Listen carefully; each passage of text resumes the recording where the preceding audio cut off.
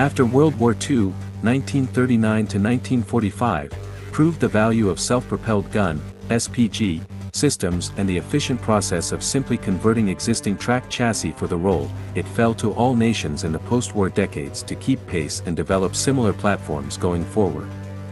For the rebuilding French army, this led to the Nexter/GIAT Mk F3, a tracked vehicle mounting a 155mm main gun atop the chassis of the existing French Army AMX-13 Light Tank.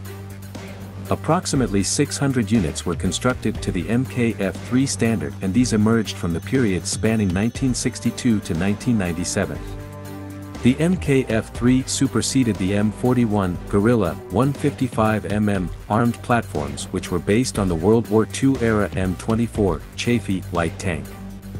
As was the case with other converted military armored vehicles, the Mk F3 retained much of the form and function of the original AMX-13 tank, save for the obvious physical characteristic of lacking a turret. Instead, the 155mm howitzer was fitted over the whole roof, slightly offset to the right side of the vehicle.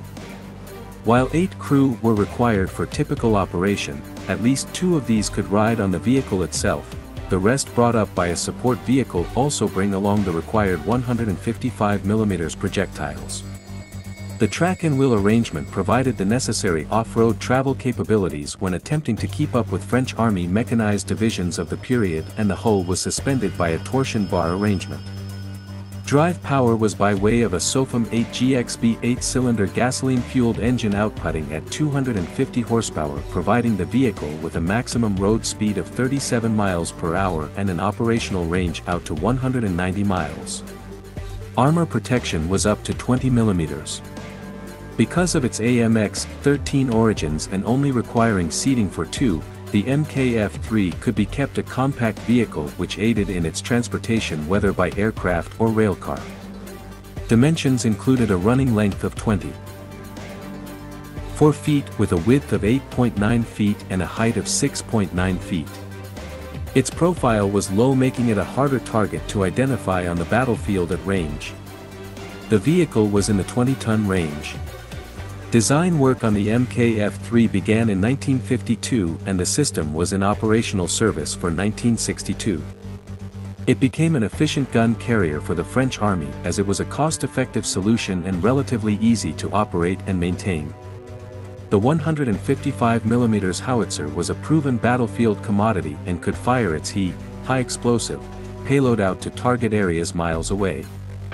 Detractors pointed out the system's lack of viable nuclear, biological, chemical, NBC, protection for the crew, which, during the Cold War, became a standard on most every vehicle fielded by every army of the world.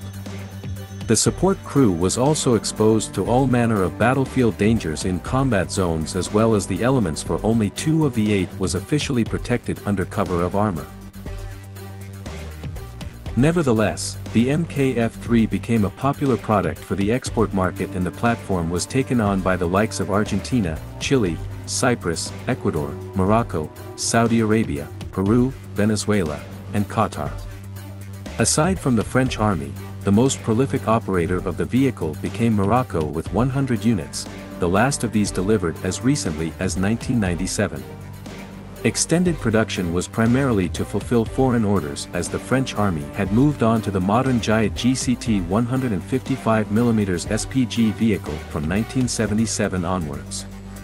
This SPG featured the more traditional approach of a turreted 155mm armament over a common track chassis.